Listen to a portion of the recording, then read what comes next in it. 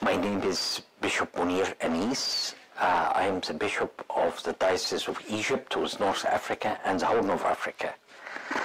The church here started 200 years ago, and as you all know, the number of Christians are much less than the number of Muslims, and the Anglican are even a minority within a minority.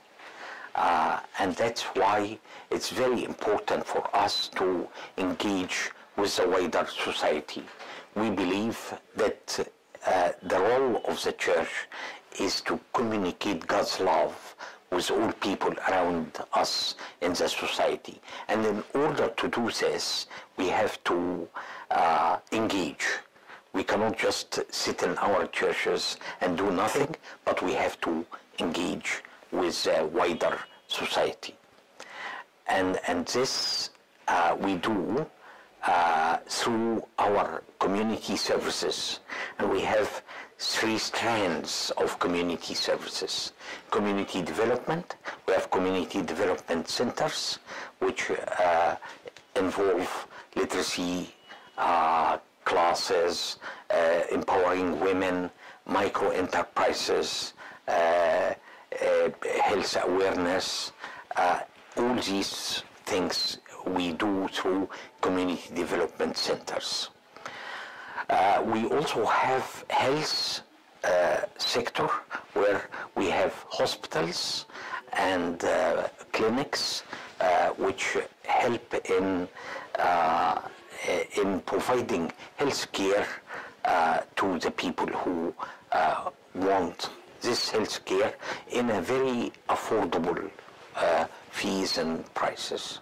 We also have education through our schools, and this is a way of engaging with the society. But recently we found that we need to do even more to engage.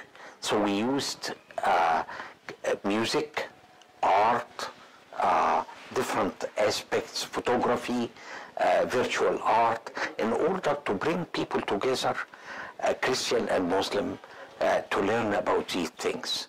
And we found that this is very helpful, because through coming together, they develop friendship, and this friendship brings harmony to the whole society. I dream that Egypt would be able to help the rest of African brothers and sisters who would like to engage, who would like to learn from our experience here. Because we live among Muslims for 14 centuries. And during these 14 centuries, we developed experience of how we can coexist, how can we cooperate, and how can we live in harmony with each other. My vision is to have a center for Islamic studies here. And the Islamic studies is not just academic about Islam, but also more practical, meeting Muslim leaders, imams, talking with them, engaging with them, but also seeing what the church can do.